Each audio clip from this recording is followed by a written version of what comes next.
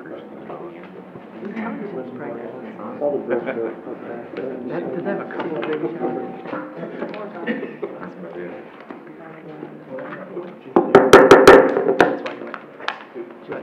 Good evening. I'm going to call this meeting of the Wendell Town Board to order. Welcome everyone for being with us tonight. We have a long meeting, so be patient. We have a lot of things that we're going to cover. I want to take a moment to welcome two fifth graders from Carver Elementary School that are with us tonight to lead us in the Pledge of Allegiance. They are Natalie Broadwell and Jaden Miller. Y'all can come up and step up to the podium where the microphone is, and someone will pull it down a little bit for you.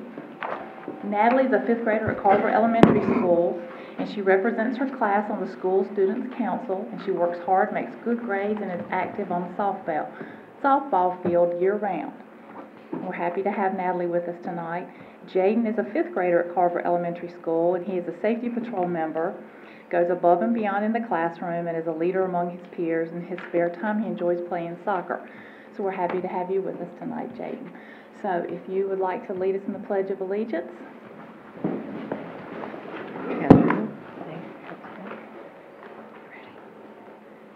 I pledge allegiance to the flag of the United States of America and to the republic for which it stands, one nation, under God, indivisible, with liberty and justice for all.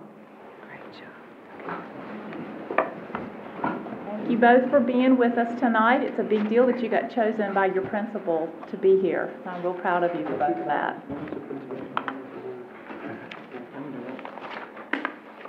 Next, the invocation, Mr. Errol Briggerman from Wendell Baptist. Thank you for being with us tonight. Thank you. Let us pray. Lord, we just thank you for this country. We thank you, Lord, for this city. Lord, we just thank you for the many blessings that you've bestowed upon us. We just ask you, Lord, as we go through this evening, Lord, that all things will be settled in honoring you. All things will just be the best thing for this city. We just ask you, Lord, that you watch over us and you guide us and that you continue to bless the city as you have. We're just so thankful, Lord, for so many things that have been accomplished this year. For all these things we ask in your blessed name. Amen. Amen.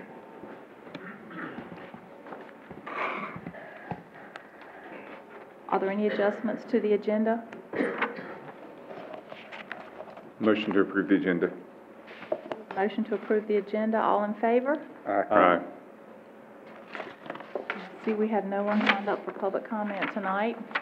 Do I have a motion to approve the consent agenda? Motion to approve. Approve the consent agenda. All in favor? Aye.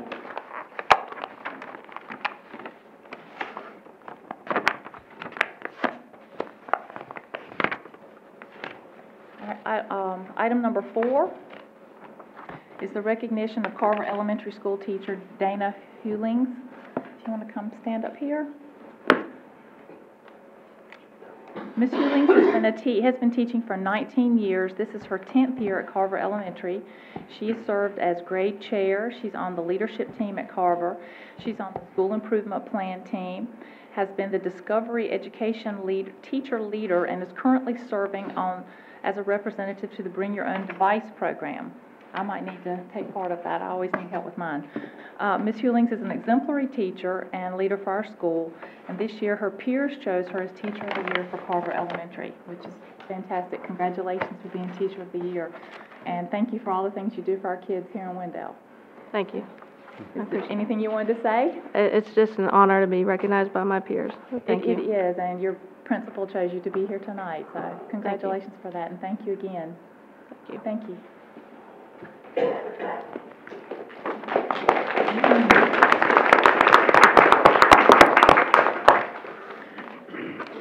Item number 5 is presentation of the Town of Wendell 2016 Audit Report by Petway Mills and Pearson, PA. Madam Mayor, members of the board, we have our auditor here tonight, Phyllis Pearson. She's with the audit firm of Petway Mills and Pearson. She's going to present the 2016 audit report to us. That period of coverage is from July 1, 2015 to June 30, 2016. So I'll let her do her presentation. All right. Thank you. Thank you for being here with us tonight. Thank you.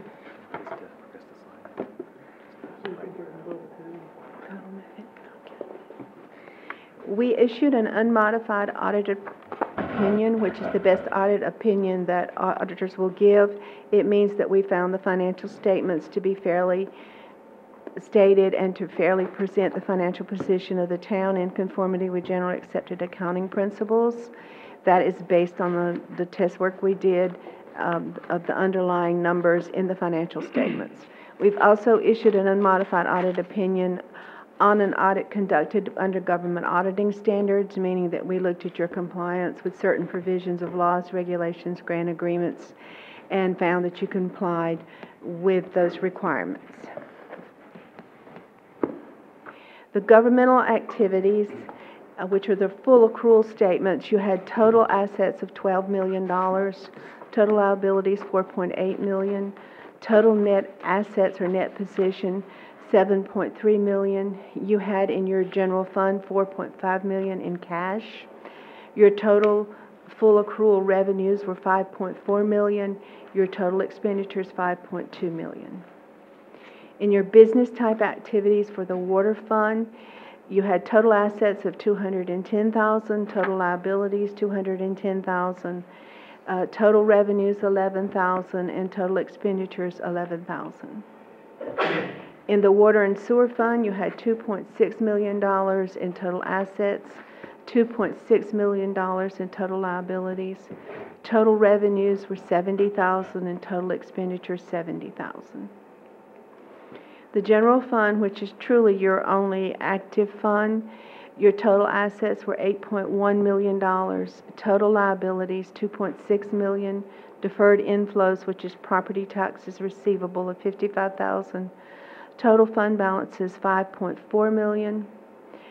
These statements are modified accrual, and the reason there's a change between this balance sheet and the previous balance sheet is because we deduct fixed assets and long-term liabilities and certain pension transactions. You had total revenues of $5.3 million, total expenditures of $5.6 million. Your actual fund balance, unassigned fund balance, was a little over $5 million. There's a statutory recommendation that you maintain 8% of your prior year expenditures in the fund balance. The 8% would be $389,000. So in that sense, you meet and exceed those recommendations. You should be aware in that $5 million, of that $5 million, $2.3 million is owed to the city of Raleigh. So that number dropped somewhat. If you were to look in the audit report on page 21, I call this to your attention because it shows that your net change in fund balance on the modified accrual basis is $461,000. The reason that is resulting that positive number of $674,000 is recorded as loan proceeds in a modified accrual statements, and that distorts the total change in fund balance. You had a number of capital projects going on, capital improvements, if you will, and when you do that and you finance through borrowing money, it will be a couple of years until that number adjusts just because of the math. So I wouldn't want you to think when you looked on page 21 that you had net income of $461,000, because that's not true. There were no changes in your accounting policies. There will be changes in your accounting policies going forward in that the post-employment benefit requirements change in the next 2 years. So there will be prior year adjustments whenever you adapt new GASBs. There were no changes in your use of estimates. Your most sensitive disclosure dealt with capital assets and debt. Our adjustments were limited to the adjustments to convert books to the accrual basis of accounting for something called the GASB 34 presentation. We had no disagreements with management. The management letter, representation letter was signed timely and promptly. The report was submitted timely to the LGC. It was actually submitted in September, which is way ahead of the deadline. There were no uncorrected misstatements. And then one last comment, there's no budgetary overages.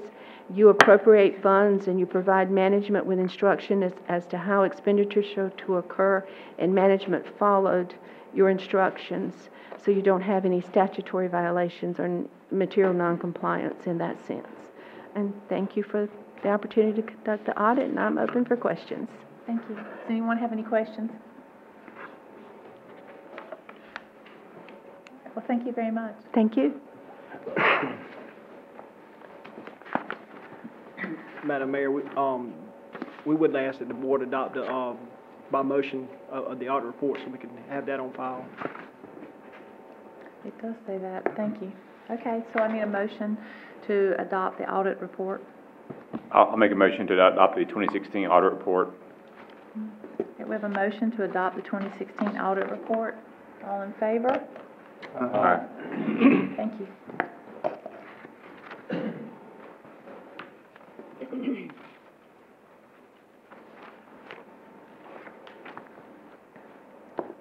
Item number 7A is a public hearing for annexation petition A1602 for 2.013 acres of property excluding right-of-way located at 5329. What? Skip 6. I'm sorry, I skipped right over. I've got that on my mind. Okay, I'm sorry. Item number 6 is presentation by Randall Billings on updates for the 2013 personnel policy. Yep. Madam Mayor. I'm just trying to keep things moving. We have a That's long fine. That's keep three-page going. That's agenda right. tonight. Yeah, we do. Randy Billings is here, and he did our revised audit personnel policies back in 2013, so he's going to come and kind of give an update. It is a living, breathing document, and it's been 2 or 3 years now since we've had a kind of an update, so he's going to go through some of the changes that we've noticed over the last couple of years. Thank you for being with us tonight. Well, I thank wasn't trying to you, get and ahead I of am on myself, notice. And it is significant why you're here. I appreciate it. I don't know why I marked you out. That Sorry. is perfectly I'm fine. just trying to jump ahead. Go ahead. Madam Mayor and Commissioners, I'm Randy Billings. As Butch said, I am a local government management and human resources consultant from Greensboro. In 2013, I appeared before this board and presented a position classification and pay plan, which was adopted, and then a few months later, we presented a fairly significant revision of your personnel policies. I am here tonight to communicate to you what I consider to be some minor tweaks. You know, there are changes, there are tweaks, and then I'm going to consider this to be fairly minor tweaks. It's a result of my interaction with staff and getting their input on what is actually happening in current practice and issues that they have run into since 2013. And I will encourage the manager and Butch as well to weigh in on these. You have in your possession a summary. It's about 5 pages of the changes that are proposed. Let me call your attention on the first page to a policy that has already been changed by you. It was the desire of staff to bring this forward just as a reminder that in July that you have already changed the Christmas schedule holiday to coincide with that of North Carolina State Government. So that is just a refresher to refresh your mind that that has already been proved. On page 2, I'm going to take Article 3, Section 9, and Section 10 together because they are essentially the same thing. One deals with non-exempt people, and that means they are not exempt from the Fair Labor Standards Act, and they have certain requirements that you have to follow. And the other deals with exempt personnel. All this change does is simply say, you must use all of your vacation and all of your you must use your comp time before you use your vacation and your sick leave. We already required that to be the case for vacation. We did not require it for sick leave. This adds in sick leave. Is that clear? On page 3, what this does is it makes basically two clarifications. One, and let me say that when you had policies approved in 1999, part-time people were not included and were not eligible for longevity pay. Somewhere in the intervening years before 2013, you included part-time people. We brought that policy forward in 2013. That was not a policy change, it was already in place. It has not been the practice of this community to recognize part-time service for longevity.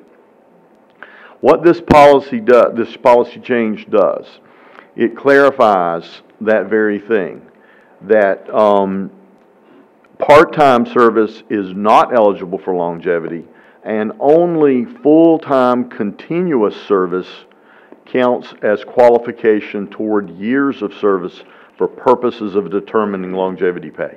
Do you understand? Is that clear? Yes. Under Article 1, Section 11, we realized after operating under these policies for a few years that we did not define immediate family for purposes of bereavement leave. We do define it in two other cases, for sick leave and for employment. We define immediate family. We had not defined it for bereavement leave. Now, bereavement leave is 3 days of leave for people who experience a loss of a death in the family. So we have defined family for the purposes of bereavement leave. And it is, immediate family includes spouse, parents, children, and a life partner. We have simply changed the definition of live-in relationships to life partner. So that is the only change there.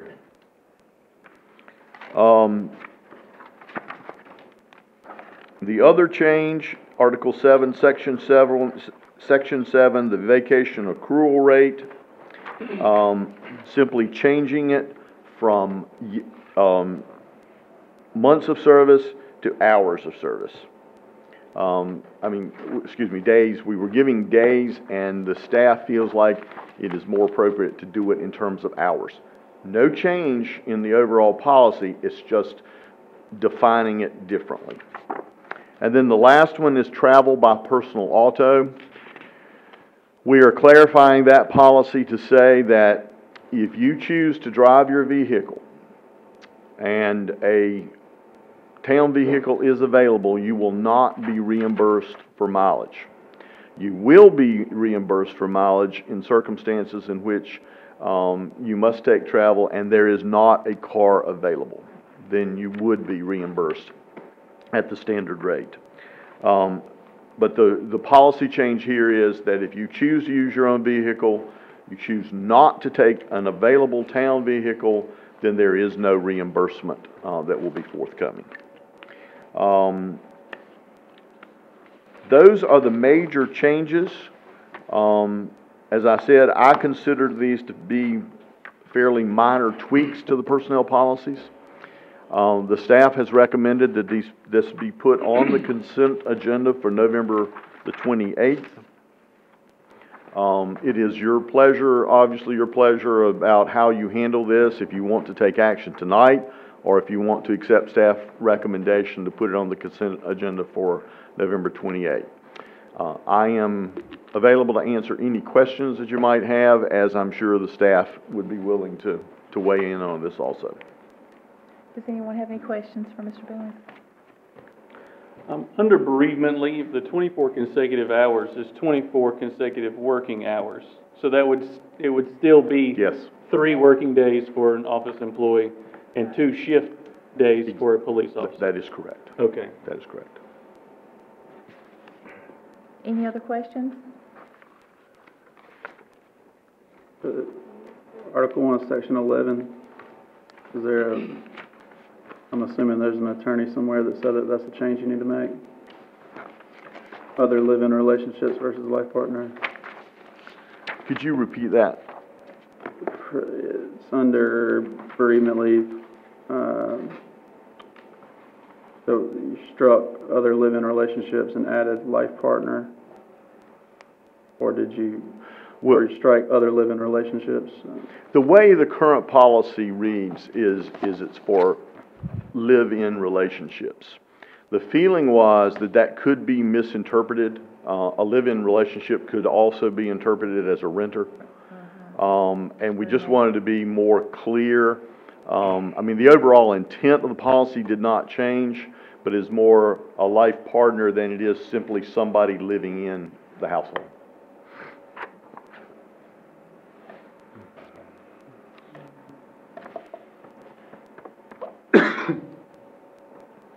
Any other questions for Mr. Billings? We need to get this placed on the November 28th agenda for action. Do we need that in the form of a motion? Okay, can I have a motion to place this on the November 28th agenda for action? So moved.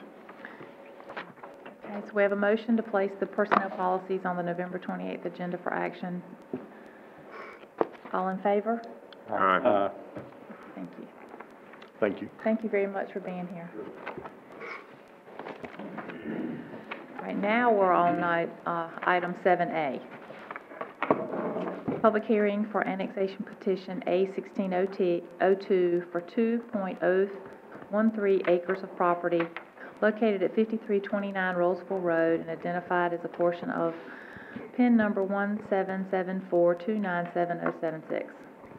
Thank you, Mayor, members of the board. As stated, tonight we're here to discuss an annexation petition for about 2 acres that's just north of the credit union site on Rollsville Road. The action you're being asked to take would consist of adopting the annexation ordinance that you have included as an attachment to your report. So the applicant in this case is David Royster of, on behalf of Capital Funds Incorporated. Wake County ABC, which has this property under contract, has also signed the petition. At the time, we didn't know when that change in ownership could occur. So this land represents a portion of a larger 50-acre parcel identified by the aforementioned PIN number. It's currently vacant. The applicant is seeking to prepare this property for development as an ABC store. And they've also submitted a rezoning request because currently this is under Wake County's jurisdiction, of course. The town clerk has certified the sufficiency of the petition and has also submitted a copy of the annexation plat to be signed and recorded.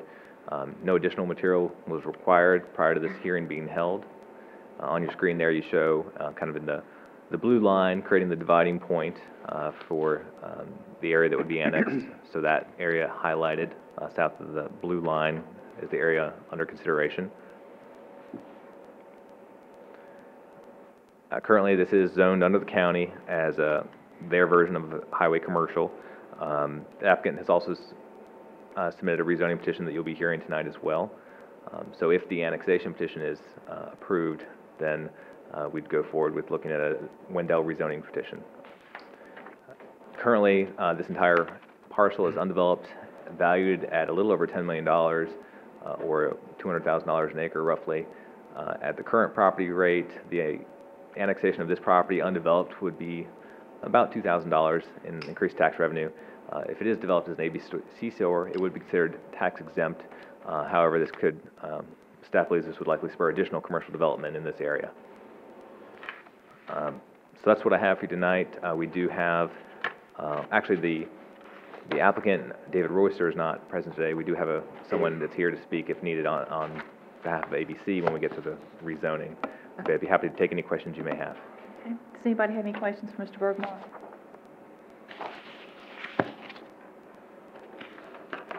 Okay. None? Okay. This public hearing is now open. Anyone wishes to speak for or against this project, step forward.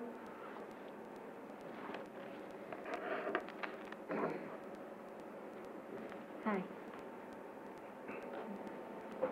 Tell us your name and address. Thank you. Kelvin Lucas. Good evening to everyone. Good evening. I wanted to come on this evening and speak to the board in reference to the ABC store project. And as a parent, I have 2 kids who attend East Wake High School. And so my question is, has there ever been any consideration around possibly finding some type of eating establishment to incorporate into that particular area that would be of benefit to the high school community? I know currently right now, the closest eating establishment would be the Sheets gas station. But has there ever been any type of consideration given to possibly invite some type of fast food restaurant to come in to help be a support to the high school community that I think would benefit the students and the East Wake High School community at large? I had read the article about the ABC store in the paper and the proposed success or the projected success that it's going to have. But I was just wondering if there had been any talk in the past about trying to build up that commercial real estate to help benefit the East Wake High School students and faculty at the, for that particular area in the town. Thank you. Thank you. Anyone else?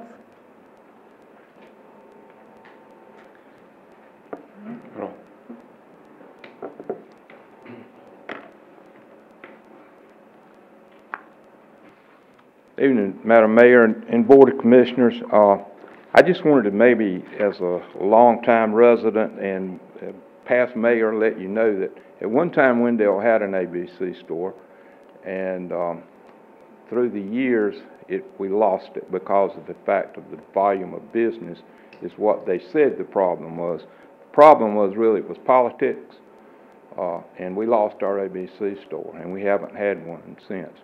We're the only town in Wake County that doesn't have an ABC store. This location, I think, is a great location. It lends itself to future development in that area, and usually ABC stores do actually create other developments around those stores. So they do a lot of research in picking their sites, and so I think that their picking that site speaks well, and it speaks well for Wendell, and I think this is another piece of that puzzle that we want to have a complete community. Thank you. Thank you. Anyone else? All right. The public hearing's now closed. I need a motion to, or what's your pleasure, gentlemen? What do y'all want to do? Make comments and have a motion. Sure. And I appreciate everyone being here tonight, and both gentlemen that spoke, to speak to the development and getting other things in. I can assure you that, one, there's a lot of commercial lots out there that people would like to have developed, and I believe it's coming.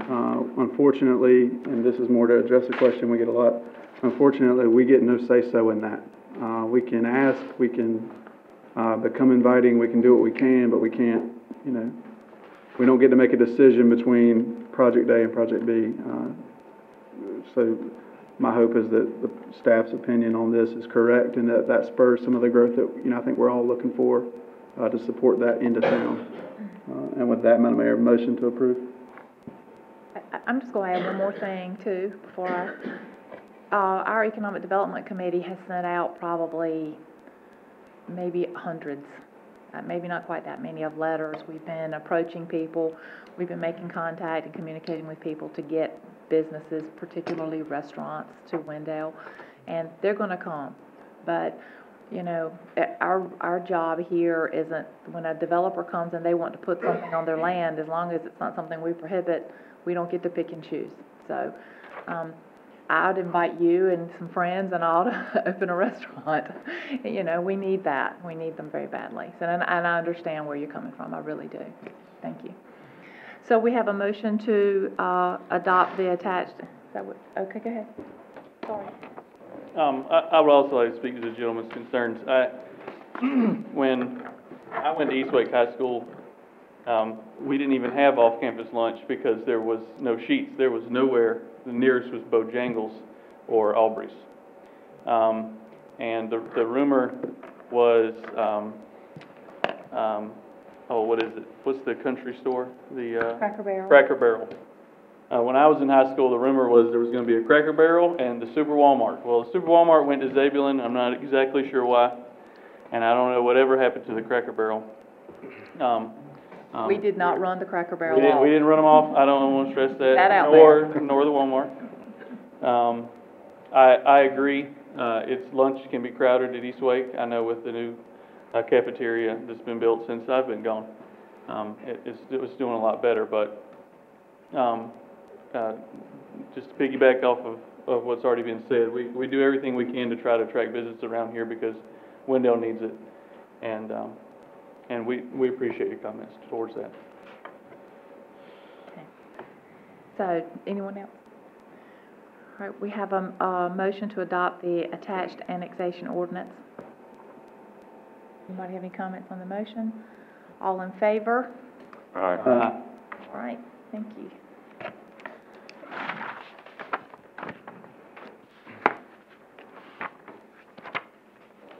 Item 7B, the public hearing for a zoning request for Wake County ABC to rezone 2.013 acres of land, excluding right-of-way, located at 5329 Rollsville Road, from conditional use highway commercial, which is a Wake County designation, to Wendell designation highway commercial. I believe I got all that correct. Yes. Okay. Although I did notice Mark? that, ignore the title where it says 21 acres on there. It is same piece of property, 2.013 acres. So this is the rezoning request for the same piece that was just voted on to approve the annexation. In this case, the applicant is Wake County ABC, and he's looking to annex this into, now that it's been annexed in, we have to apply a Wendell zoning designation to it, because it was under Wake County's designation. As previously stated, this is just north of the credit union. I already said that. They have provided within their request a justification. I won't read all of it, but essentially it says that it's their belief that the rezoning of this to highway commercial is consistent with our plan, and that it will not adversely impact our utilities, public safety, streets, et cetera, and so forth. And that this, will allow us to have some influence on the future growth in this area and have a positive impact. The requested designation of highway commercial is comparable to the current county designation. It's also consistent with all the adjacent Wendell properties that are already within our zoning jurisdiction to the east, west, and south. The majority of this property does fall within our Gateway Overlay zoning district. This overlay applies some additional development standards related to parking, building setbacks, and buffering, but doesn't impact permitted uses. I would note that if the board is looking to approve this request, to please consider all permitted uses. I know we've talked about ABC, but anytime we're rezoning a piece of property, you need to look at everything that would be permitted within the highway commercial zoning district. You have that, those uses that are allowed in that district included as an attachment to the report as attachment A. Again, just a map showing the property under consideration, and that pinkish color that it's surrounded by is our current highway commercial zoning district for Wendell. Another thing we look at whenever we're rezoning is what our comprehensive plan says for the area. It breaks it up into a series of sectors being intended for more conservation, and the other direction intended for more intense growth. This falls within the S5 intended growth area, so it's only second to the highest in terms of the intensity of growth that this area is intended for. The comprehensive plan states that the S5 sector is generally within a half mile of high-capacity regional thoroughfares, and that in appropriate development types are higher density, mixed-use centers of employment, commerce, and residential uses. And it has a host of appropriate uses included within it, ranging from residential to commercial uses, civic, and even industrial uses within this sector. It also falls within a village or town center, essentially just nodes of more concentrated developments that often center around some of our major intersections. At the October 17th Planning Board meeting, the Planning Board did vote unanimously, 7-0 in favor of the requested zoning amendment.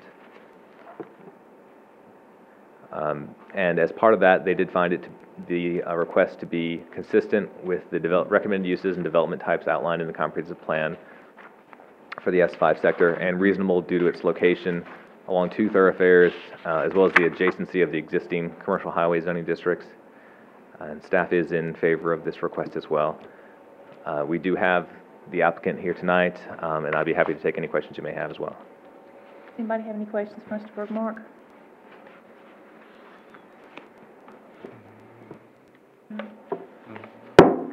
Public hearing is now open. If anyone wishes to speak for or against, please come forward.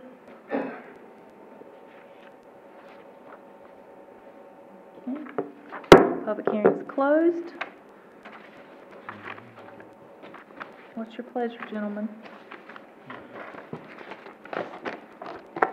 Make a motion to approve the rezoning request at 5329 Roosevelt Road from CUHC to Highway Commercial.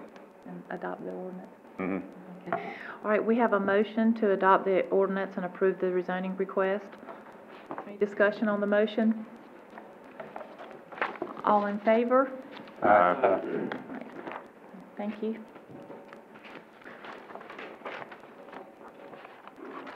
Right. Item 7C, public hearing for annexation petition A1603 for 16.09 acres of property located on Wendell Boulevard and identified by PIN number 17842633321 and PIN number 17842689111. Thank you. Thank you. This is probably the first time we've had 2 annexation petitions on the same night. I know, what's going on here? So again, this is, as you just stated, this annexation petition, or this request, is for just over 16 acres, identified by 2 PIN numbers. If you recall, the conditional district request that this board heard for Chart House Holdings, this is the same property that conditional district request applied to. So tonight, we are asking you to hold a public hearing and consider taking action. That action would consist of adopting the attached ordinance for annexation. Brian D. Gower is the president of Chart House Holdings, LLC. He submitted this request for, again, 16 acres of land located just behind Knott Square, well, behind and beside the Knott Square Shopping Center. This property is currently vacant. The applicant is seeking to prepare this property for development as commercial as well as some light industrial sites. The clerk has certified the petition, and they have submitted a copy of an annexation plat.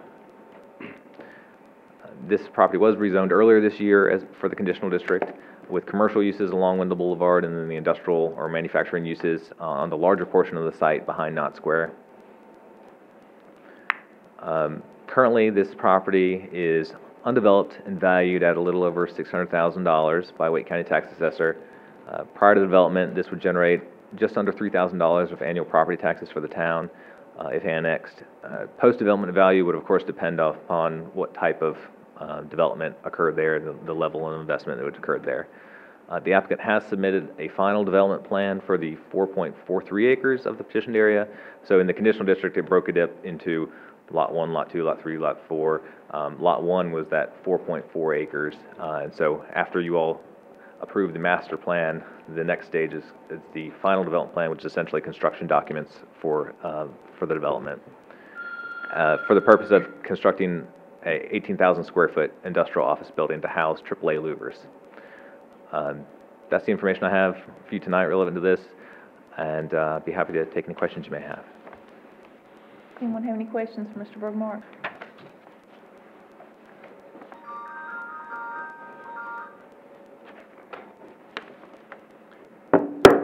This public hearing is now open.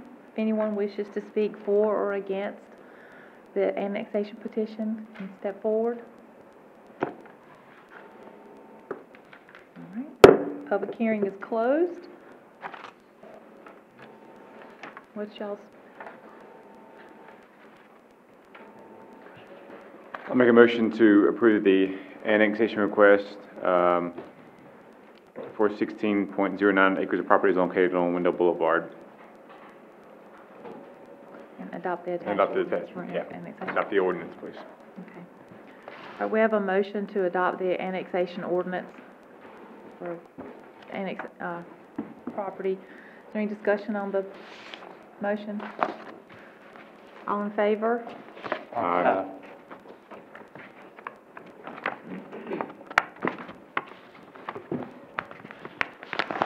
Item number 7D, public hearing to consider request by AAA Louvers Incorporated to receive economic development incentives for 4.48 acres of property within the parcel identified by PIN number 17842689111 and addressed as 0 Wendell Boulevard.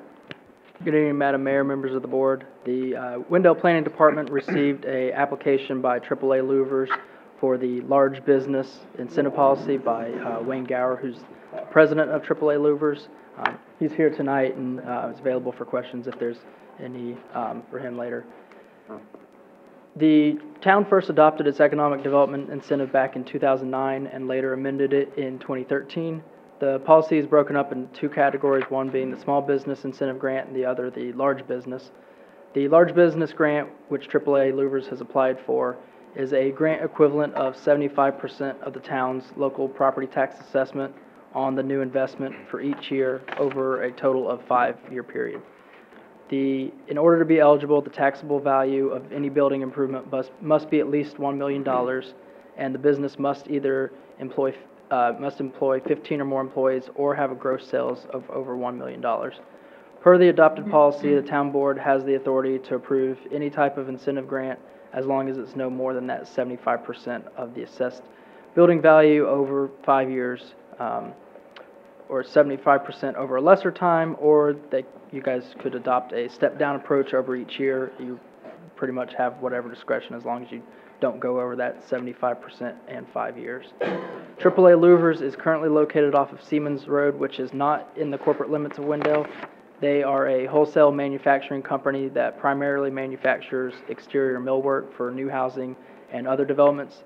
Their product lines include PVC and wood louvers, crawlspace doors, porch columns, and mailbox or lamp posts. During the fiscal year of 2015, they had a sales total of $1.3 million. They've operated from 1995 to 2007 in a 5,000 square foot building, and they use another 4,000 square foot building in an adjacent space. In 2007, they rented an additional 2,500 square feet located down the road from their other locations. Chart House Holdings, LLC purchased the property on August 21st of this year. Since purchasing that property, they have been working to develop 3 industrial lots and 2 commercial lots. The master development plan for their proposed conditional district was approved in May. A final development plan has been reviewed for Lot 1 for Chart House Industrial Park, which will be the new location of AAA Louvers. This facility consists of 18,000 square feet for office and industrial purposes and a storage yard. The applicant expects the building to be complete and fully operational in the fall of 2017. The requested incentive grant only applies to Lot 1 of the development. If the building's assessed value were to be exactly $1 million, which is the minimum required, the town taxes on that improvement would be about $4,900 annually. Over a 5-year period, that would equate to $24,500 in local taxes paid to the town. If the town were to grant the full amount of 75% of taxes over 5 years, you're looking at $3,675 annually, or a total of just over $18,000 over that 5-year period. This would provide the town with an additional $1,225 in taxes per year, or a total of a little over $6,000 for the next 5 years.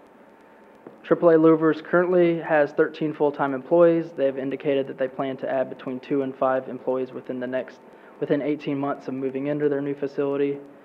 Staff has reviewed the incentive policy provided or the application and deemed it complete. If the town does approve a grant, the applicant shall be required to execute a legally binding agreement with the town that outlines the amount and terms of the grant, the specific investment amount and jobs creation goals created by the grantee, and other agreed terms and conditions. The town is being asked to review the review the request and approve any stated conditions if the grant is approved. The town board may deny the request outright. You could approve the full amount. You could reduce it by a certain percentage or a certain time period. The town board also has the option of granting or attaching conditions at the discretion, which might deal with items such as number or salary of jobs provided as part of this project. Any conditions attached would be within the legally binding document drafted by the applicant and reviewed by the town attorney. And I will state that the working budget for this building is at $900,000, and many times the Wake County will assess higher than what the cost is of building the building. So if the assessment were to come back lower than the minimum $1 million threshold, then essentially what was agreed upon tonight would become void. Anyone have any questions for Mr. Reedy? Even if we don't add anything here tonight, under the basic framework and the legally binding agreement, there would be for the assessed valuation and the number of employees and the specified number of years. Yes. That, in general, that would be Okay. whatever if it was the full 5 you agreed upon, if it was 2 years, whatever case that might be. Okay.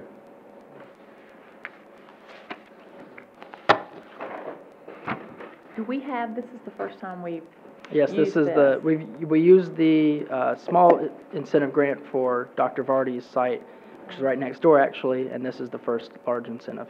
So do we have a process in place where we, and not about them, but just because this is the first time we've done it, that we verify this information before we would reimburse those funds? We Yes. verify the number So of employees? the way that is set up, so they pay the full county and town taxes. Right. We check what the assessed value is, and then it's a reimbursement that next year Okay. of the amount that they paid. What about the number of employees? If you wanted to attach conditions based on, them adding those 2 to 5 Well, it is in extra our employees. policy that you're supposed to do that, so. Well, that's what I was just asked. That's in the basic framework, would be the minimum of 15 employees, right? Well, it's 50 employees or $1 $1 million in million sales. sales.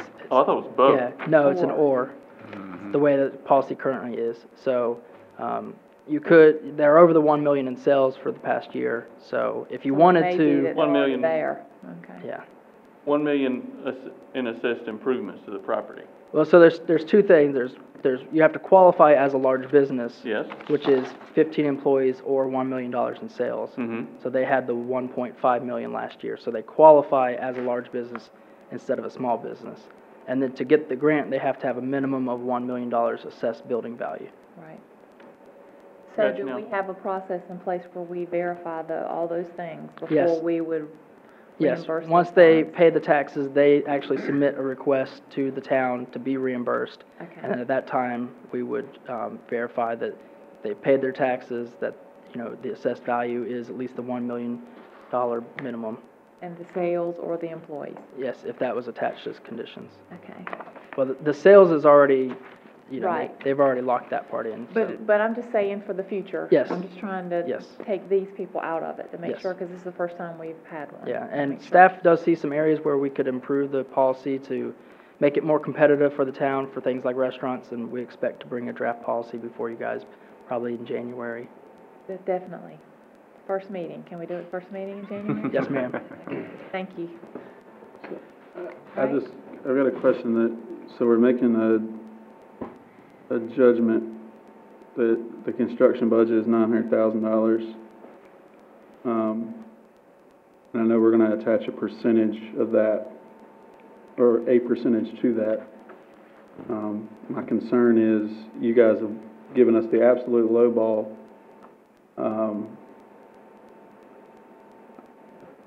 I would love for them to hit a windfall, and I'd love for them to build a beautiful building, but I don't want to tie a percentage to it before I know what that windfall or that beautiful building cost. Or at least an idea of where we think we're going to land. Mhm. I mean, because this is just $1 million. You've given us the absolute lowest we could pay, correct? Yes. And, they've been going through their, construction estimates, and, Mr. Gower's brother actually, I believe, is gonna be doing the construction. He owns a construction company, is that? So I guess they feel pretty comfortable about their $900,000 working budget. Okay. Obviously, things can go over budget, so, it is all We have contingent. plans that have been submitted based on that budget. Yes. I guess is my question. Yes, Okay. so it's all contingent on at least reaching that $1 million assessed value, and we've made them aware that, if they don't reach it, just, the grant, that if you guys approve something, that could go away. Okay. Any more questions?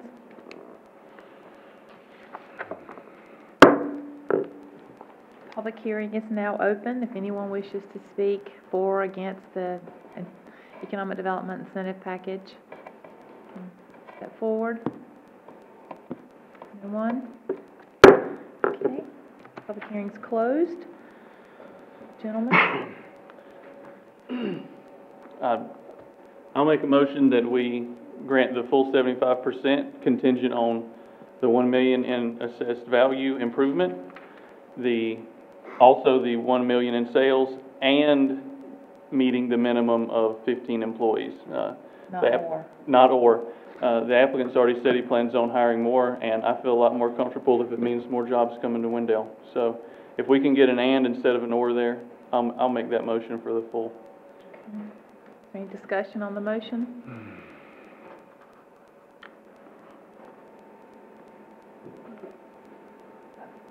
Commissioner Joyner? I do have one clarification based on the motion. Would that running clock start basically once the building is, they have 5 years and they don't get any grant until they get to the 15 employees, or once they get 15 employees, then the 5-year window starts? Whatever the pleasure is, just so we know what to work off of. This is the kind of thing I was asking about when I said, do we have a process in place? And I think the answer might be no.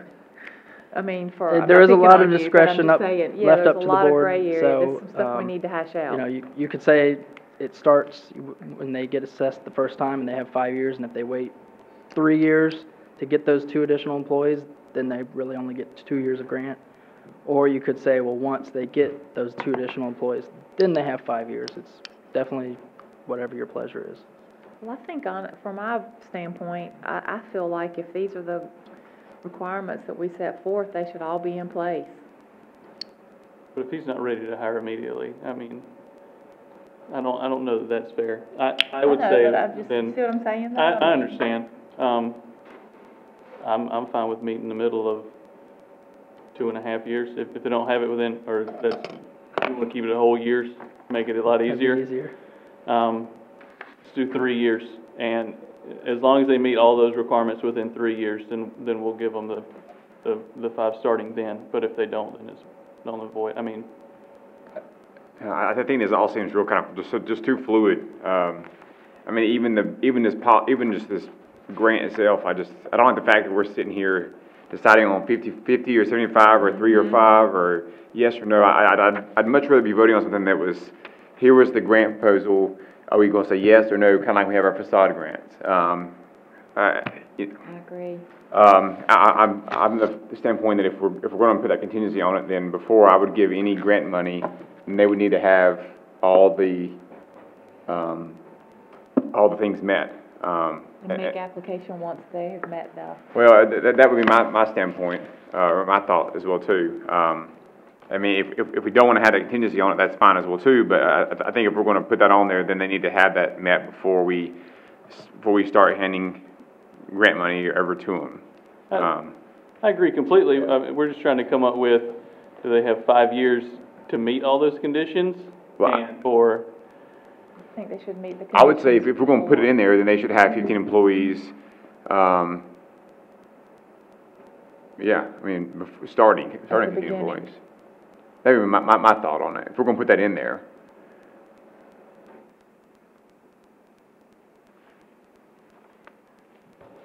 If that's what y'all want to do.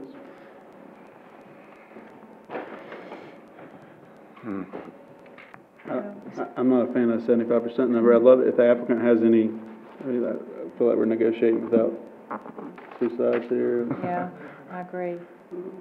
I mean,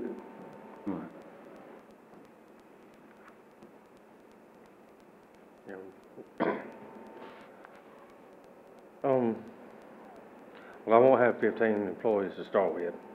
Probably take a few months before we, maybe even a year before we get moved in, get settled, get new product lines going. So it'll be a little while before we have 3 more employees. Or 2 more. So that's what I'm saying, is the 3 is, we'll put this in place, and as long as they meet all the requirements within 3 years, if they meet it within 3 years, then they get their 5 years. Not the remaining 2, but the 5.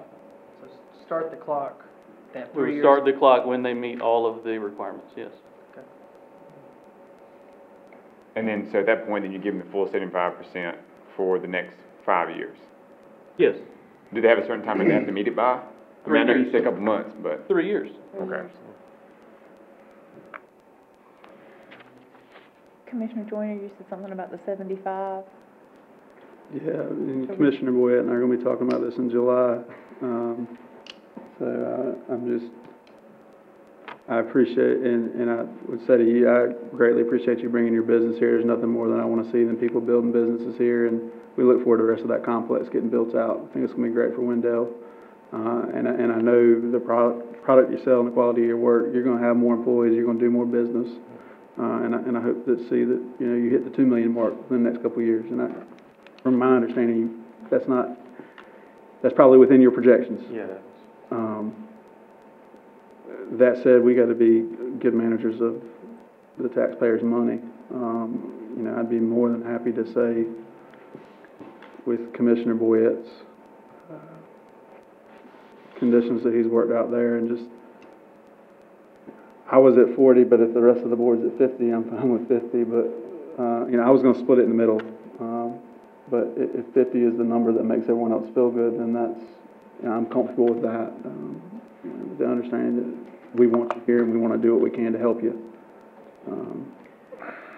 You willing to modify your motion to 50 I- from 75? If it's what it takes to get it passed, then yes, I will modify my motion. The only comment I'll make is, this is the lowest monetary amount to qualify for to get the big, you know, incentive break. And I just feel it's disingenuous to dangle a number like 75% out there and then not give it. And if this policy needs modification, then I'm fine with modifying it in the future so that it says 50 or 40 or whatever number this board feels comfortable with, because this policy was passed before almost any of us were here. Yeah, I think. And so, if we need to take a look at this policy, that's fine. I just, you know, the applicant applied it with the faith that it could be, you know, it was up to 75%, and it clearly stated that it could be anything from denied to 75%. But I feel like if we're gonna say that 75% is an option, and we're not willing to do it on the lowest qualifying project, I don't know when we would, and I would say that we definitely need to modify this then. With that said, I'll modify my motion. I move to apply the tax rebate grant for the amount of 50%, with the conditions that there's at least 1 million in taxable improvements, there's 1 million in sales per year, and a minimum of 15 employees, and the applicant has 3 years to meet those requirements, and once they're met, then they will have 5 years of tax deferment. Is that right? Only clarification I would ask is 5 consecutive years. 5 consecutive years. Okay. All right. We have a motion on the table. Just for clarification, this was adopted by the town board August 12th, 2013. So you were the only one. You weren't here in 13? 14, 15, 16, next year's Okay. my last Okay. bar and Really parole. got under the wire. Yeah. Nice try though, Mayor. No, I was just for everybody, no. All right, so we have a motion on the table? All in favor? Aye. All right. Hope y'all got it, I didn't restate the motion. And I would welcome any of the commissioners to give us your feedback on the policy if you have any ideas that we, spend the next month crafting this. So appreciate any feedback we get.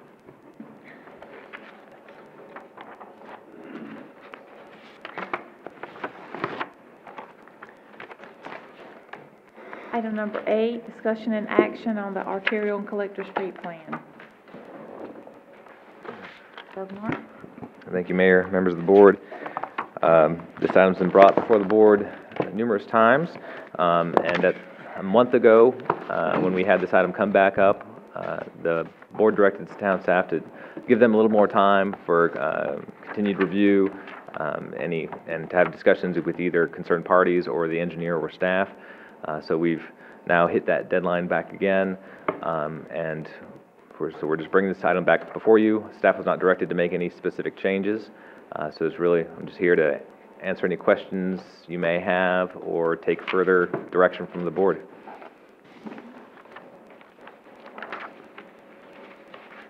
Do y'all have any questions, Mr. Berman? Mr. Burmark and I talked about this earlier, last week or week before. And I don't think it's any secret that this project is something that really got me interested in town government, and specifically the family subdivision provision. And talking with some affected residents, we sort of came up with the idea that basically the spirit of this is that developers who are building need to put in the road and infrastructure improvements that are needed to service their projects. At the same time, we didn't want to overburden people who own, family farms or tracts of land who just want to use it for personal use, allow their kids to build a house or something out there. We didn't want to put these sort of, massive road improvements, for them to build one house. And so basically make sure I'm calling it the right thing, it's the family subdivision exemption, would allow that. As long as it's in the family, then, you're exempt from these upgrades. The problem with that might be that if the way it's written, if I own a piece of farmland and I allow my child to build a house and then they live there for 30 years, they're exempt from building the infrastructure. But if they ever want to sell it, then that's going to be looming over them, those improvements. And I feel like, they've met the spirit of this policy that, it stayed in the family and that improvement wasn't for commercial gain. And so my proposal is that we add a sunset provision under number 2, conveyance, such that as long as any improvement or any transfer of land from the grantee to a non-lineal family member within a 10-year period from the approval date of the family subdivision, they would not be required to do the upgrades after that point. So basically, if you own a farm, your child builds a house on that farm, and they live in it for 10 years, you're back to zero, and there's no requirement on you anymore. If you build a house, your kid lives in it for 6 months, and then you decide to sell it, you're still going to have to do the improvements.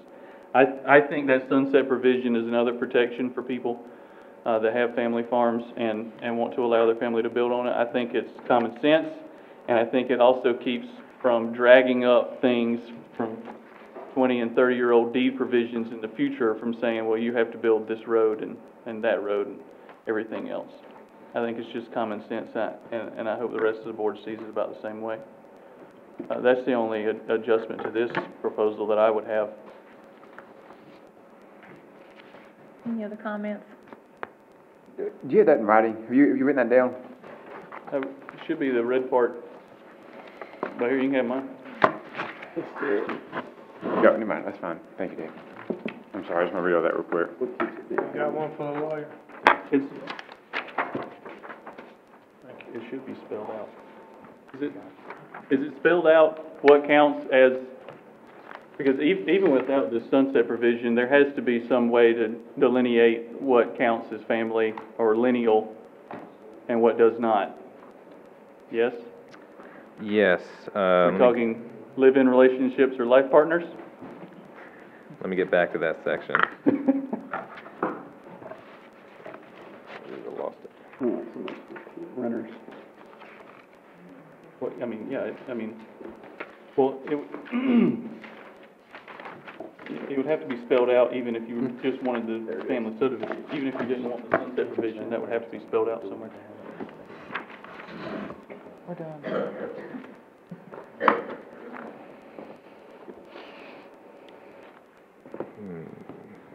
I'm not seeing it directly within here, although that could be because there's an actual just legal standard for what qualifies as that, I don't know 100%. Do you happen to know, Jim, if there's a general legal standard for what counts as a lineal family member?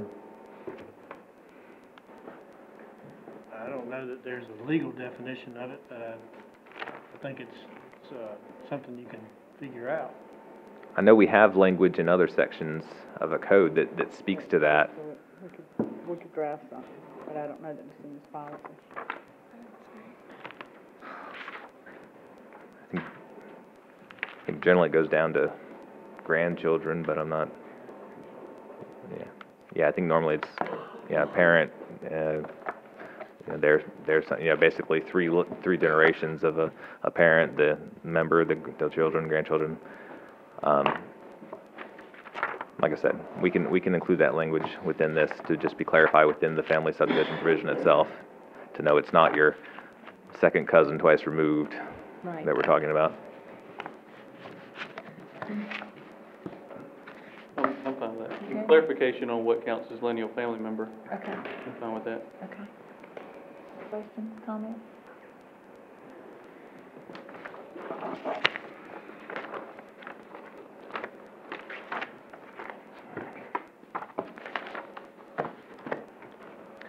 Oh, I would also add that at our last meeting a month ago, there was some language that the attorney provided, was speaking to kind of more of the nature of the plan, that there are some aspects of this that are still conceptual in nature. It was read aloud, and the board agreed with it. So just if the board does take action tonight, that would still be carried through as part of that approval for that language to be included within the transportation plan. Does that need to be part of the motion? Yes. We may need to clarify that again, Mr. Remarks. We make sure we include everything we need to in the motion. I'm trying to think of the best way to clarify it. To include the, what was the date of our meeting 1 month ago? I have the language, David, if that would help. That would help greatly. Thank you. The language recommended was as follows: the specific roadway network established by the transportation plan is conceptual in nature. Final location and design capacity of roads will be determined as development occurs. The transportation plan is designed to aid the town in its review and consideration of development plans by establishing infrastructure improvement requirements and road cross-sections, but final requirements will be determined at the time a development is proposed, taking into consideration the impact of the development.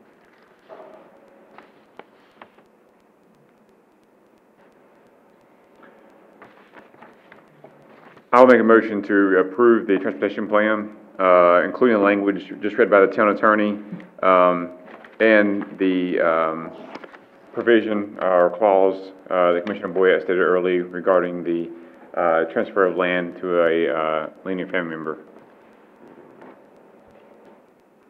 Is that clear enough? Is that satisfactory? Does it cover everything? Yes. Clear. Okay.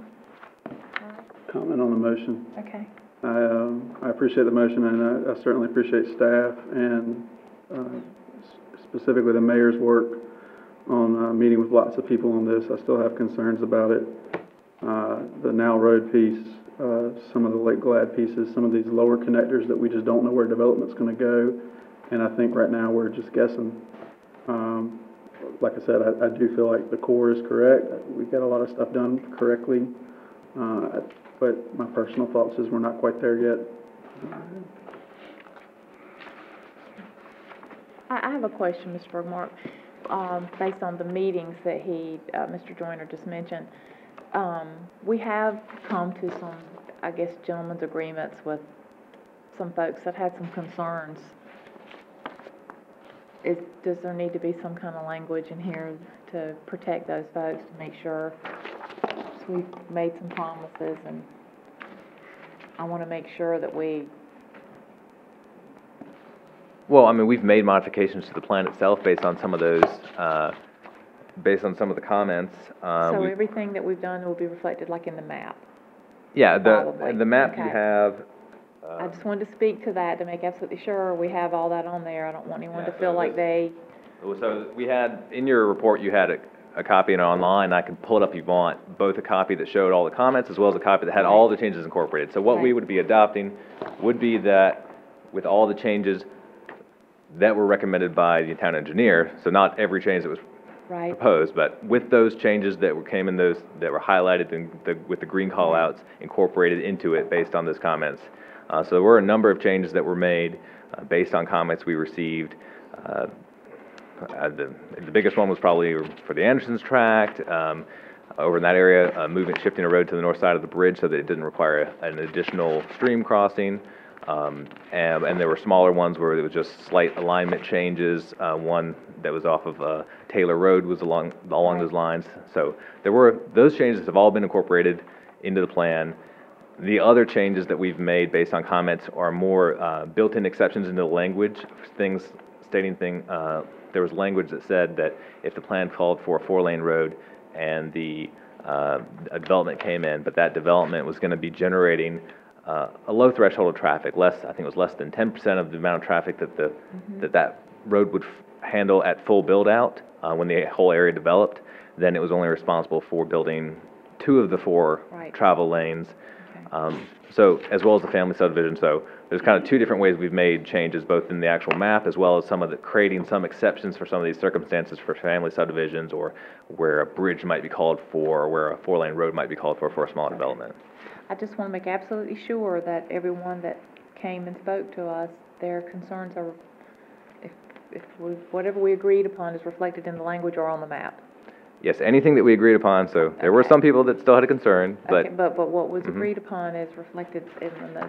Yes, ma'am. Okay, thank you. All right, any other comments? I have one. Yeah.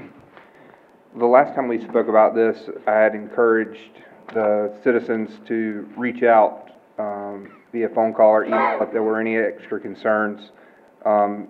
And since that time, I have heard from 3 different individuals, and I appreciate that. And anybody else that has any concerns after the vote, I'm still willing to listen and hear. I would encourage that as well. This process has been going on for quite some time now, and it's been grueling for all of us, and I'm sure town staff could speak to that.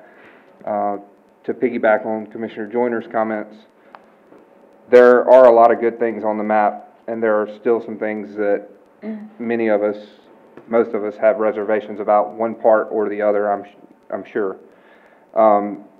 With that being said, this is development driven, and any portion of it that is affecting a landowner positively or negatively they feel it needs to be changed for whatever reason or the other, they have the option to come before the board again with an amendment to the process. So where we're not perfect on this, I do feel it's time to make a decision. We have been at this for a long time, and I wish that there was a way to make everybody happy right off the bat. I don't know that there is. I will say that, again, staff and the board has put their best foot forward here, and really taking into consideration everything that has been said. So, with that. Thank you. All right, so we have basically a motion to adopt the Collector Street Plan map and ordinance with the language that the attorney stated. So, all in favor of the motion? Aye. Let's see your hands. I can 3. And all opposed? 2. 3 to 2. Thank you very much. Thank you.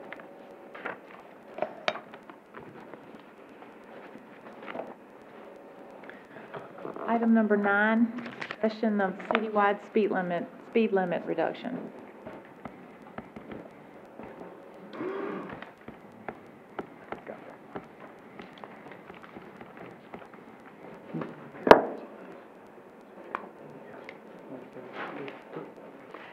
Madam Mayor, members of the board, for some time, questions throughout the communities, various times of the year, various neighborhoods have come in and asked about the ability to reduce the speed limit.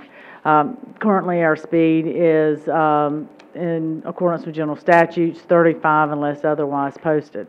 And so that in most places, we do have a speed limit of 35 miles an hour. What we have looked at is, in considering the policy, is, what are those areas?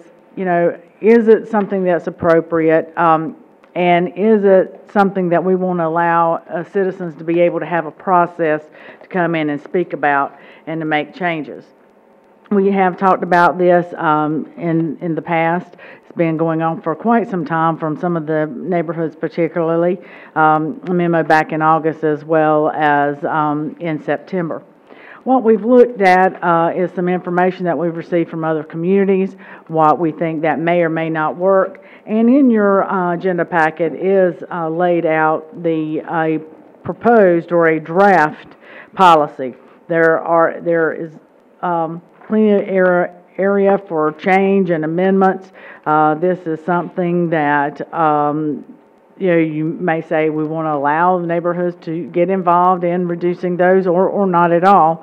But this is a process that's been laid out. And the policy does speak to reducing the speed to 25 miles an hour. Again, this is specific. Most of them, again, are 35. It talks about the definitions that we provide in there about the neighborhoods.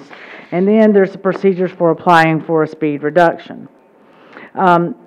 In there, and again, this is where I think that is somewhat subjective, is that if someone wanted to petition the town to have the speed reduced, it would take 20% of the residents in an affected area, and to be able to come to the town and say, we would like to see a change. Otherwise, if one individual or one resident came in, then it would be somewhat of a concern. Once a petition is received, a speed reduction survey form is then mailed or hand-delivered to all the residents in that area.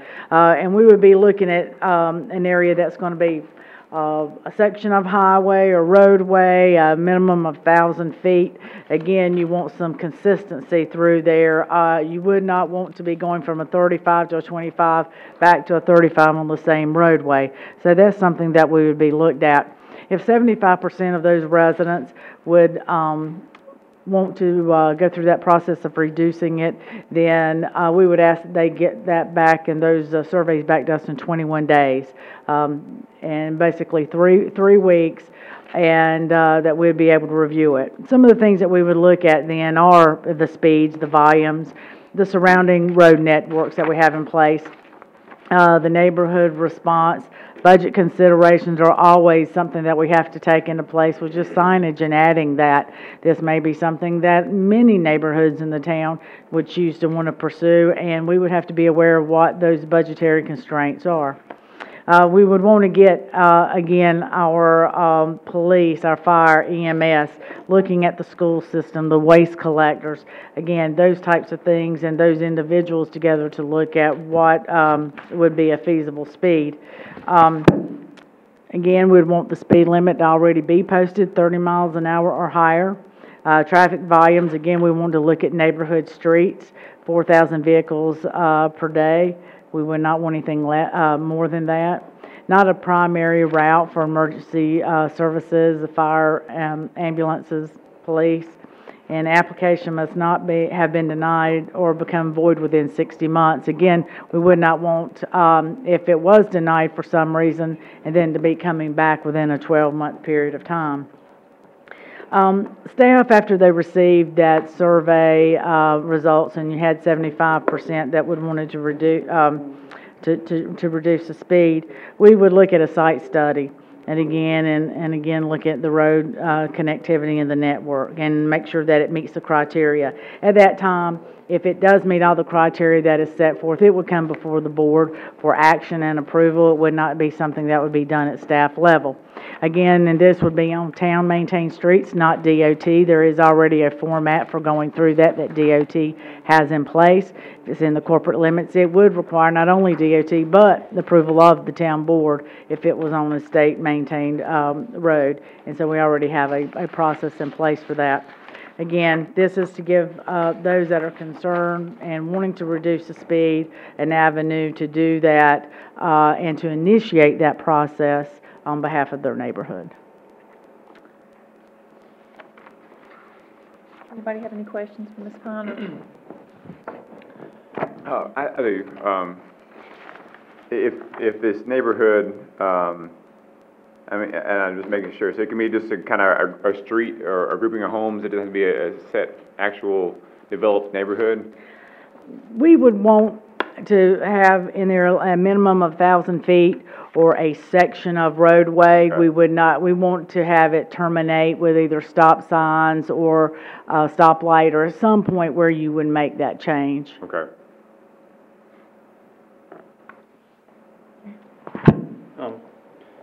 I just want to thank the manager and all town staff for how much time they've put into this, and mainly for putting up with me through this. I know I'm the one that started this, but I think it's important to me, and it's important to a lot of people to allow the people that live in an area to sort of have some control over their own living environment. And the best government is the government that's closest to home. And I think if a neighborhood, we're not talking, thoroughfare streets, we're not talking state roads. If they feel safer with their neighborhood streets at 25, I got no problem with it. And I think they ought to be allowed to make that decision. And as long as the majority of them want to do that, I have no problem with it. I think this policy is about as simple as it can be made. I don't know if it could be any simpler. I asked. I don't know if it could be any simpler. But I do appreciate all the time and effort that town staff's put into this. I think one of the questions that did come up, and we had some good conversation on this, is whether it should be residents versus property owners. Mm-hmm. Residents are the ones that are living there on the street and putting up with the traffic and the volumes and the speeds. The other one is, if they are renting and they're not the property owner, then, for them to have a say-so in the speed reduction. So that was one of those items that we discussed, and right now it does read resident.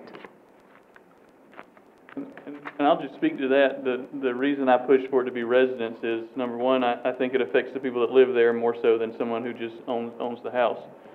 And secondly, that's sort of how voting in America goes. It doesn't matter who owns where you live. If you live there, you get to vote there. You can own property all over the country, but you still only get to vote where you live. And that was sort of my feeling on that. But again, it comes back to allowing people that live there to have a say in how their neighborhood was run. I'm happy to see that we're looking into something. This has been a constant. And some of the complaints continue to come. Yeah, but not only speed, but also parking. Yeah. We've talked about that today. So. Yeah. And so I would like, the board again to read through this and to get feedback within this week if possible. Otherwise, we would be putting it on the 28th for action. And we would appreciate any feedback that we have, because the more input we have, it's just a better product at the end. Okay. Thank you. Can we get some draft copies or printed out copies of what the actual application will look like? So what someone would be handed if they came to town hall to request this? Okay. Yeah, we got what that is? Yeah, that's right there. Okay. Well, I get the email copy, so I don't get a hard copy. I need about 5 copies of that. Just a point of clarification also there, if I could. Mm-hmm. This is ultimately still, I think I'm reading between the lines, a board decision. Correct. And even if the petition or the request meets all the criteria in the policy, there may be a reason why the board thinks that a speed reduction or speed change there is not a good idea. That's correct. And the board retains the discretion to make the ultimate. Absolutely. Yes. Yes. Planning board also. It goes through the planning board and then it's... Well, this is a policy, so it would not go to the planning board. Okay. It would just be a staff and engineers if needed, looking at our technical, what I call the kind of a technical team of police, fire, rescue, those kinds of schools, depending upon where it's located, and then come to the town board. But it would not go, we do not have it set up to go to the planning board. Okay, if the police, if emergency staff or the engineer or anyone had misgivings about it, then that would be forwarded along with the application to the town board. It wouldn't stop at staff level, correct? That is correct. That is Okay, correct. thank you.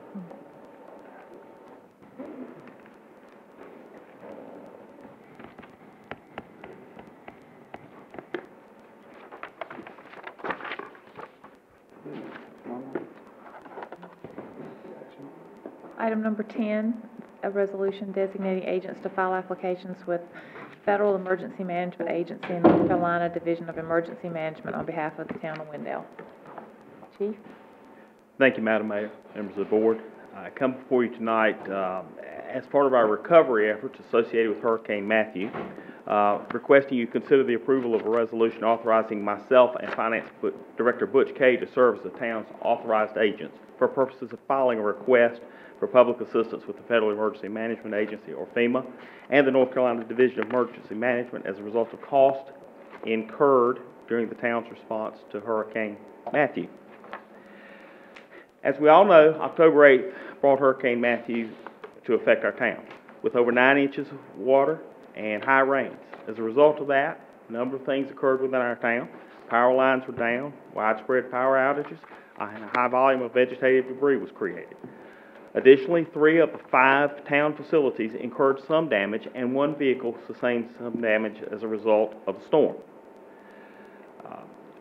During the event, as well as immediately afterwards, Manager Piner and myself worked closely with Wake County Emergency Management to provide preliminary damage estimates and cost recovery estimates. Those were all aggregated or combined with other entities in Wake County. The entire damage across Wake County subsequently rose to a sufficient level to allow for the submittal of a reimbursement request to FEMA and Emergency Management.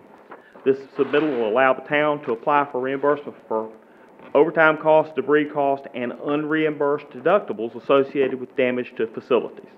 Actually, that last part just got approved yesterday, I believe, by FEMA. So we knew we were originally entitled to debris removal recovery costs, as well as emergency protective or salary cost above and beyond, as well as operation of equipment costs during that time. In order to do this, and I've actually participated in this one time before when I was with the state, and it is somewhat a long navigating process to work through. But we have to collect a lot of data. We will be meeting with FEMA. In fact, I believe we have a contact with them going on this week as well. We'll be working with emergency management and submitting these cost recovery efforts directly to them. To do so requires a number of forms, a number of reimbursement things, and essentially what FEMA has found and emergency management has found it best to do is have the towns or affected governmental agencies have 2 designated parties that are authorized to submit those paperwork documents, sign the approval forms, and essentially serves to speed the process along. In talking with Manager Piner, the decision was reached that Finance Director Kay and myself would be asked to consider for that resolution. And it is done in the form of a resolution. You have a copy of a blank one as part of your attachment, just because that was how it was made available to us. And so we'll be the ones, we've both attended the initial kickoff meetings with FEMA and Emergency Management, and we're ready to move forward with collecting, and in fact have already begun the collection of that data. So essentially what we're requesting you to consider is the resolution authorizing us to act on behalf of the town for this recovery effort. Does anybody have any questions for the chief? Do we have any idea how much that's totaled so far? Or are we still collecting that information? We're still collecting because it does include not only the removal of debris, another large piece will be the compensation, calculating, getting rid of it, the haul away fees, the composting fees, and all that. So we know I know buildings are probably around 15, and then we don't know yet with the hauling and the debris and the time. Absolutely. I mean, it's going to be, I'm comfortable right now projecting it'll definitely be above 10, because with the buildings you're entitled to and the vehicles you're entitled to is effectively your deductible. Your insurance covers, and we just get the deductible back. So it's a zero-sum issue for us to recover those damages. Any other questions? So do I have a motion authorizing Police Chief Bill Carter and Finance Director Butch Kay to serve as Town of Wendell's authorized agents for purposes of filing a request for public assistance with FEMA and North Carolina Division of Emergency Management? So moved. Okay. All in favor of the motion? Aye. Right. Thank you. Thank you. Number 11 is an update by Mr. Sid Baines on nomination of Jake May to the North Carolina Sports Hall of Fame. Good evening. Good evening. Thank you, Madam Mayor and Commissioners. Y'all have had some pretty heady items on the agenda. This was light. This is all positive. All you've got to do is sit back and enjoy it. And hopefully, at the other end of this, you'll agree with me that the town needs to send letters of support for a nomination to get one of our old prior residents, Mr. Jake May, inducted into the North Carolina Sports Hall of Fame. Now, my interest in Mr. May went back many years. I moved to this town with my family when they moved back.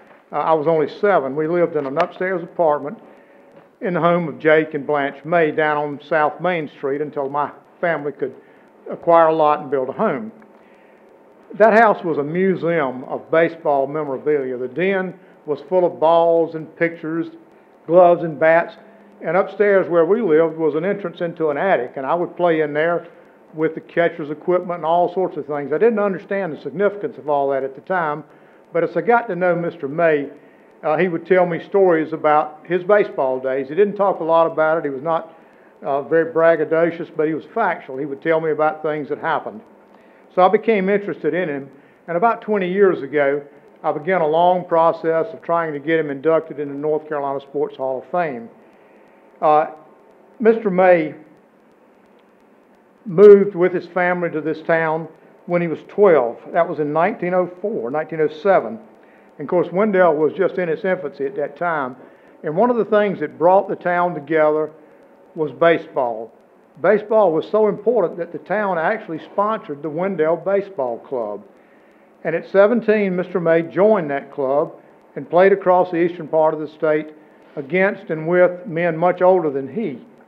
A few years later, in 1917, he caught the attention of the St. Louis Cardinals. They offered him a contract, and he signed a professional baseball contract. Now, Wendell always knew Mr. May as Jake May, but in professional baseball, he was known as Jakey May, or the wee North Carolinian.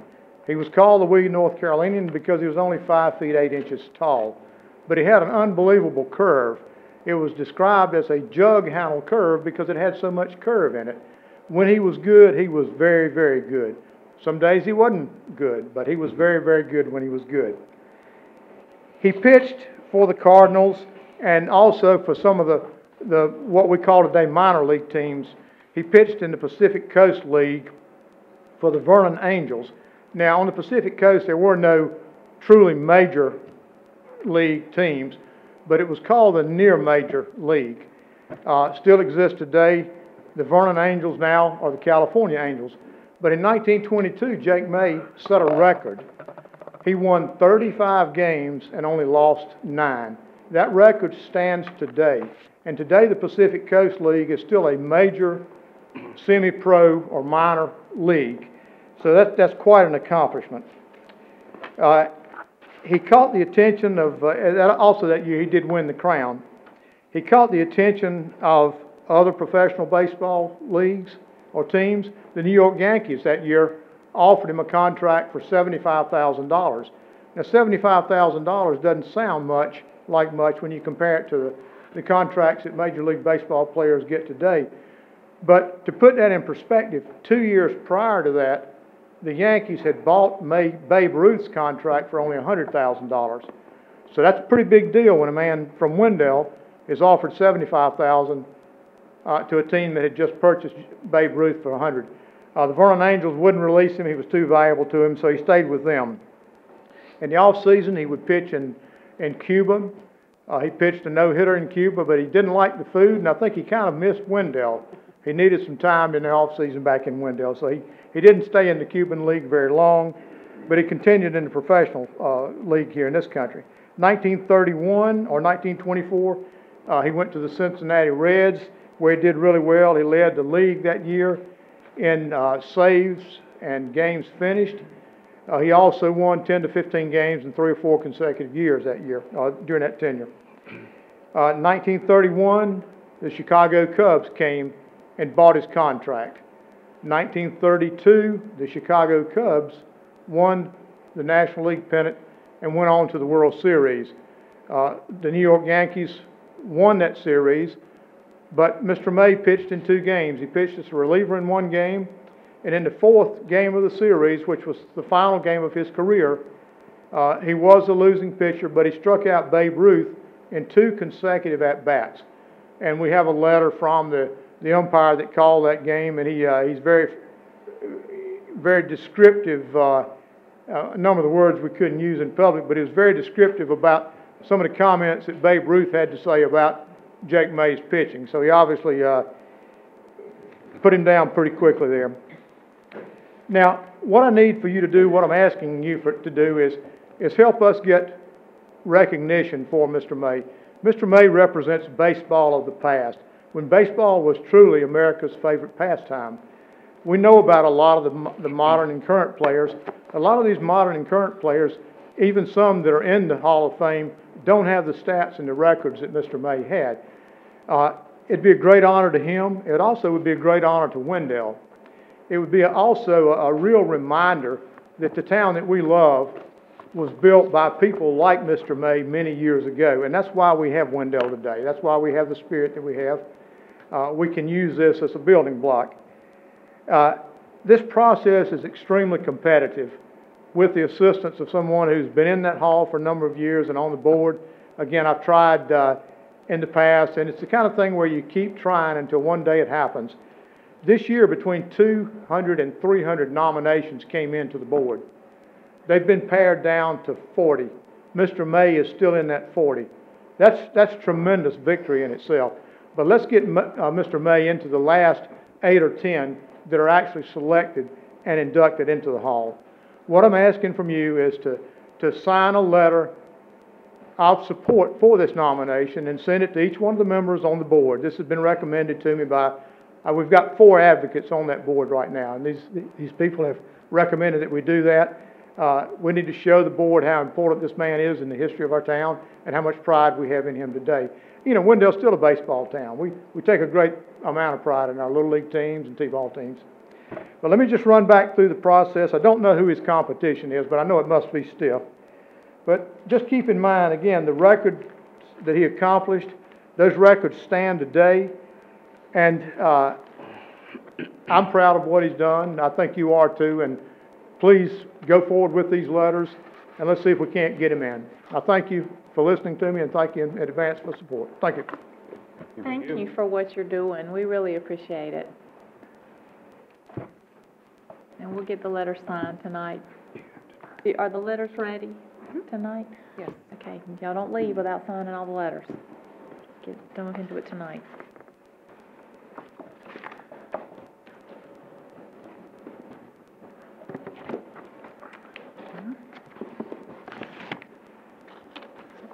Item number 12, committee reports.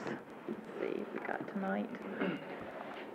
Mayor Pro Tem Lutz, you want to go first? I'll be happy to. I wasn't able to attend the Triangle J Council of Governments meeting due to a work conflict. That day, they basically, that night evening, went over some introduction of some new staff. They talked about what there's some group work done on what the TCOG was doing to making sure no local issues are being missed that they could help with. And then they also discussed relief efforts for areas affected by Hurricane Matthew. Thank you. Commissioner Boyette, League of Municipalities. I had the pleasure of attending the League's annual meeting. It was held at Raleigh Convention Center, and that was Monday night, the night of our last board meeting. That's why I wasn't here. It was very informative. They had a number of workshop and information sessions. They had one on community policing relations, and they had another one on basically revitalizing your downtown with an eye towards walkability and improving property values in historic downtowns and things like that. They ran concurrently. I couldn't sit in on both. I thought they were both excellent topics, but I sat in on the one about revitalizing downtowns, and the gentleman that gave the talk about it is a very eclectic gentleman, but he had a lot of good points, and it was interesting to see the towns that had basically sort of bought into the process of what happens when you stop designing your town for cars and you start designing it for people to walk around. I realize that's a great thing to say on the night that we finish up our transportation plan for cars. And golf carts. And golf carts. But he had a number of good points that I would like to see incorporated. I don't know, one of his big things was if you have a road that's more than 2 lanes, you should take all the extra lanes other than 2 and turn them into pocket parks. And the cars will go somewhere else, but people will walk everywhere. Oh, that was great. I don't know that's exactly, I don't know that people would like the turn lane on Wendell Boulevard turned into a pocket park, but there were a number of good ideas. And I would like to see a lot of them implemented or at least discussed. And so that's one of them. Later on in the evening, the Zebulon Mayor, Mr. Matheny, was installed as the League of Municipalities president for the upcoming year, and had a dinner and lots of pomp and circumstance for that. That's actually where I was during the meeting, and I had the honor of eating dinner with Raleigh's city mayor. Was at my table. Our city manager was at my table, as well as a large delegation from Morrisville, including Mr. Mayor Pro Tem Rao, who's always interesting and always interesting and thoughtful person. And so it was a great time to network and talk with other people from Wake County and all over the state. And I really appreciate the opportunity to be able to go and to get that information and to network with those people. Commissioner Joyner, Wendell Fire Department Board of Directors. The fire department met last week, and we reviewed the monthly ledger as well as going over the new health screening program and finally finishing the audit. The only other update I'll have for Wendell Fire is that they currently have a brush truck, and I believe Commissioner Boyd said earlier, 2 personnel in Lake Lure area working on that forest fire. So we have local guys out west, so keep those in your thoughts. Thank you. Commissioner Carroll, Technical Review Committee. At the last TRC meeting, Wendell Falls Medical Office Building was approved with conditions. They will start construction early 2017 and end in the fall of 2017. It's going to be a 2-story facility, 38,000 square feet. And the conditions were mostly related to the pedestrian walkways and things into the parking lot, because it's a large building, big parking lot, and they were worried about pedestrian safety. So, thank you. I attended the Triangle J Regional Mayors and County Chairs meeting. It was held in Clayton this time. Sometimes we meet out in RTP, sometimes we travel around within our region. This one was real interesting. It was a presentation on economic development efforts made in Johnston County, what they chose to do and why, what worked, what didn't, things like that, very much I think like maybe what Commissioner Boyd has described. It was interesting to hear their perspective, and I learned a lot from them. It was nice to see that a lot of the things that they did that worked are things that we're doing here, so it gave me a little validation that we're on the right track here in Wendell. Item number 13, Commissioner reports. We'll start with Commissioner Carroll. No comment. Commissioner Lutz. I just want to comment, just thank you to the town staff, Public Works and everyone, and then also to the Chamber Board members and volunteers for the Harvest Festival. It was a beautiful weekend, and it went off quite well. So much better than inside the community center. Yeah. And I would say, I love it in the first week in November. I thought that was really nice. I thought it felt more like fall then. That's all. Commissioner Myrick? Yes, I'll say the same thing. I thought the Chamber of Commerce did a great job planning the Harvest Festival the first time, and then it got delayed, and you really couldn't tell that it wasn't the original date, because they did a fantastic job. Thank you to the town staff as well.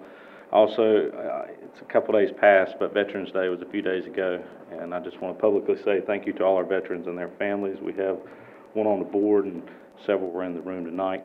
Also, I don't think we have a meeting until post-Thanksgiving, so happy Thanksgiving to everyone. Commissioner Boyette? With global warming, we might need to move Harvest Festival permanently in November. I thought it was very festive. It was nice and cool. I just want to say a quick word about the presidential election. If you'd have told me that the presidential election would be over before our transportation plan, I wouldn't have believed you. It's been a long process. We've been working on it quite a long time. You thought I was going to say something else, didn't you? I just want to thank everybody that put in so much time on that. And again, it's a working document. And I think the town attorney said it all when he said it's a conceptual document. I mean, it's merely a starting point, and it's a starting point that we'll be looking at again in 5-6 years, sometime soon. Sound good to you? I would also like to thank all the veterans. I spent my Veterans Day with a sick child, and so I didn't get to go out or do anything. But I would like to say thank you to all the people that serve in our military. Commissioner Joyner? So I'll echo the thoughts on the military, and to put anyone's mind at ease about the transportation plan, Commissioner Boyette and I have found ourselves on the opposite sides of the table yet again, and we like to hold each other to our words, so we're looking forward to working together on getting the rest of it squared away, and I think we will get the rest of it squared away. The election was tons of fun and all of that, but I have some more pressing, more important things I'd like to talk about tonight. Pulled pork, a turkey leg, the ribs, fries from Tookies, pimento cheese from Tookies, chicken salad from Tookies, French fries. There may have been more than one funnel cake. Sweet tea from the big stand, and then various cookies that I'm not exactly sure where they came from. Those are just some of the items. Alton was helping me and guiding me to different locations that he thought may be best, but I did my best to eat my way through the Harvest Festival this year. 2 days. It was an amazing culinary experience as well as just having fun otherwise. But I'll be posting a full review of my culinary experiences in the future. If you didn't have seafood, you missed out. Like shrimp and flounder. Out. Didn't know. Well, look forward to hearing about the rest. I wanted to also, I know we all wear it out, but the Harvest Festival really was great. I want to thank the town staff for all their work that they did. I think sometimes they get lost in the shuffle and things like this happen. People just say, well, the town can just do this, and there's more to it than that, and I appreciate that. And I saw them out there. I saw Alton picking up trash numerous times. I've seen him fighting bees in the years past. I don't think we had bees this year, but I've seen that. The manager walked by the float so we could throw candy at everybody's children. We all really, they all worked really hard, and I appreciate that. The police, chief, thank you for all your hard work on that. I really appreciate it. It was great. I also want to talk about the trick-or-treat trail. I don't think we've talked about that. We had, I think the number I heard was 1,997 children, so we're right at 2,000 children. And by the time it was over, I was exhausted, I'll be very honest, but it was really, really fun. And I look forward to participating again next year. And if you haven't ever been, you really should go, because it's a lot of fun. I was also invited this week to view and judge the Reflections Art Contest at Lake Meyer Elementary School, which I did. It was a lot of fun. I always enjoy visiting schools and doing things like that.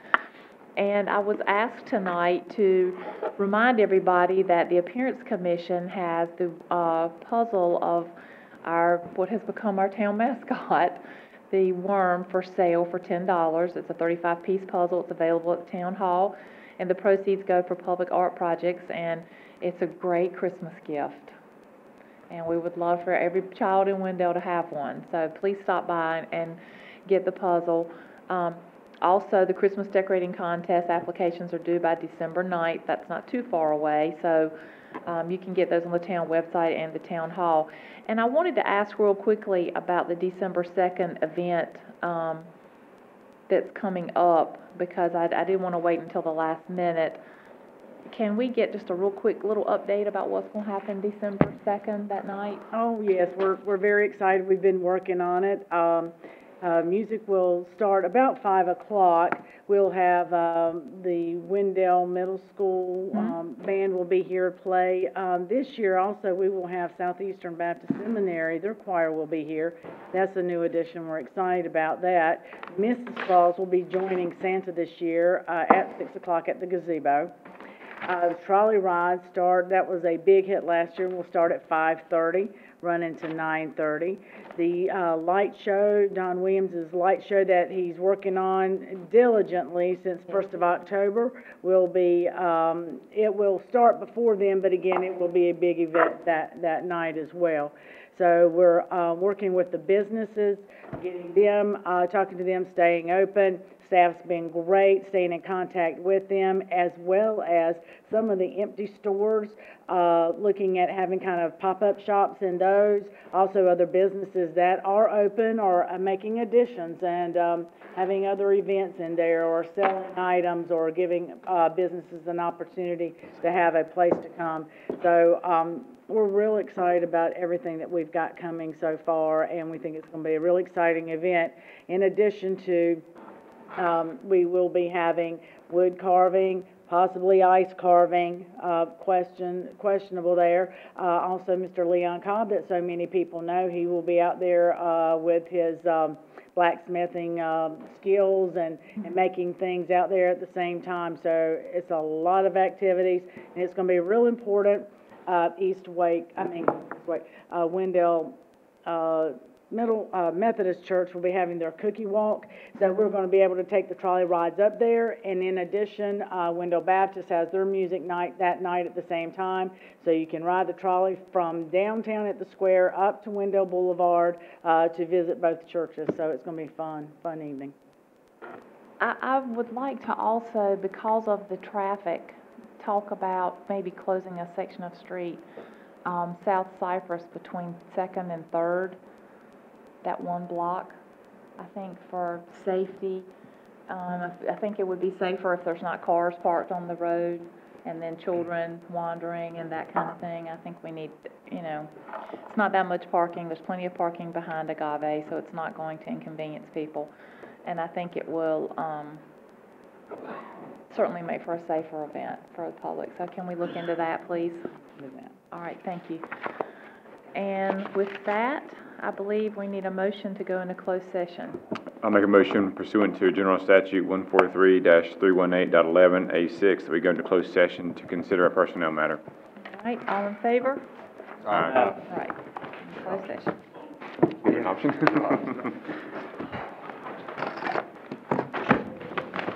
Oh, I know.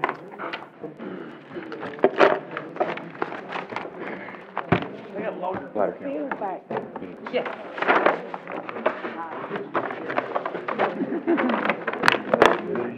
The electoral college ain't never gonna change.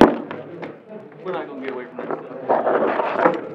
But You're right about that. if two presidential candidates agree, and I know a Republican will never do it because electoral college obviously benefits a Republican, but if the two candidates were to agree to abide by the popular vote, and only the popular vote, could that, Do you want me to continue playing? if someone won the electoral college, they conceded it based on. Like a motion to adjourn. Would that allow the other person? Stop it though and let it be a little bit No. and come back. I don't So, want to so why does someone have to concede anyway? He'll probably edit Well, they don't really have to. So either way. There's no need. Okay, that's what I'll do. 20 minutes. So that's what I'll do. I'll ask him to edit it and cut it out. Okay. And I'll tell him at 8:54, go ahead and kill it. You know, And then pick it back up. when And it's, I'll when it's I can real help him rising, tell him it what doesn't time. warrant to plan it, but when it's those paid Okay. professional ones, it does. Okay. If that's all the motion's gonna be, I've actually put the recording. Fine, man, whatever we do, typically It's your do. pleasure. No, I'm, whatever everybody, I'm either way. Regina. Oh, my God. Okay, squish your head, remember that? Huh? Squish your head. So you just have the battery doing I've had the crappiest day today. It just morning. I'm just like, please let me go home. Everything's so fine. Really bad. Yeah, what do you think?